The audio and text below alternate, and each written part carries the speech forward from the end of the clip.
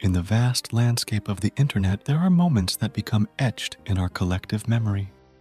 Today, we delve into the intriguing and controversial story of Two Girls, One Cup, a phenomenon that shocked the world and forever changed the landscape of online content. This is the untold tale of fame, infamy, and the unexpected aftermath. You heard echoes. It was a different era when Two Girls, One Cup emerged, introducing the world to the concept of the YouTube reaction video. Alright, that ain't too bad. The explicit content that once shocked us has become a distant memory for today's desensitized youth. What started as a shocking display of extreme pornography has now become a quaint footnote of internet history. The one-minute trailer that catapulted to internet fame was just a glimpse into a much longer feature titled Hungry Beaches. This production explored the complexities of a relationship between two women whose unconventional bond involved a shared love for living freely and indulging in an extreme act of intimacy. The two Brazilian women at the center of this controversial tale, credited as Carla and Latifa, embarked on a journey that would lead them to fleeting stardom. However, the transient nature of their fame proved unforgiving. Carla, now known as Carla Oliveira, recounts her experiences working on the set and the unexpected consequences of becoming an internet sensation. On one interview, she said, "It was a magical time in my life. Everything was music, parties, and walks on the beach. The 2G1C set was a fun place to be.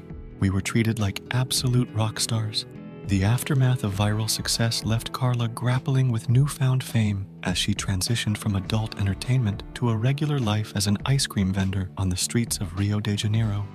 When asked about how she dealt with fame, Carla disclosed, "So many people knew me. It was strange, but after a while, it just became part of everyday life." Stardom, however, proved to be fickle. Carla faced the challenge of being typecast and struggled to find diverse roles outside her initial notoriety. Carla stated, "Once you get typecast as the, well, you know, that's all people want to see." As we explore the dark side of fame, Carla opens up about the challenges and the unexpected turns her life took after leaving the industry.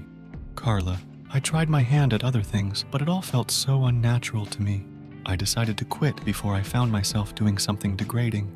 The director of Two Girls, One Cup, Marco Antonio Fiorito, faced obscenity charges that led to him being placed on an arrest-on-site list in the United States. Tragically, Carla's co-star Latifa succumbed to dysentery just 3 days after the iconic clip was filmed. It was devastating. "Latifa was a wonderful person," Carla said.